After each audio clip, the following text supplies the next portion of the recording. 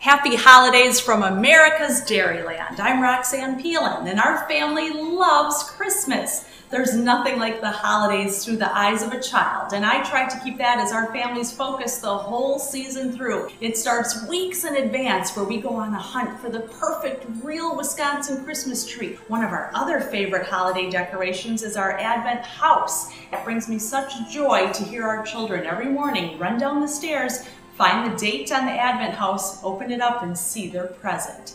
We also have many guests over the holidays at our home, so we feature each guest's photo on an ornament that we hang on our special ornament tree.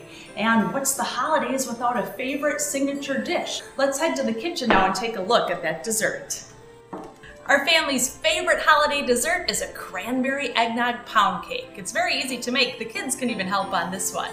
Our first ingredient is simply a package of prepared yellow cake mix. To that, we add 1.5 cups of eggnog and 3 eggs. Next, add in 1/2 cup of softened butter, a teaspoon of vanilla, and 3 heaping teaspoons of nutmeg. You can even add a pinch more. It makes the house smell wonderful as this dessert is baking. Simply stir all those together, and then at the end, add a cup of dried Wisconsin cranberries. Put that in a prepared pan. Next, bake in a 350-degree oven for 40 to 45 minutes. The nutmeg eggnog combination will make the whole house smell great. And while it's baking, you can prepare a Wisconsin mascarpone whipped cream topping to enjoy with your eggnog pound cake.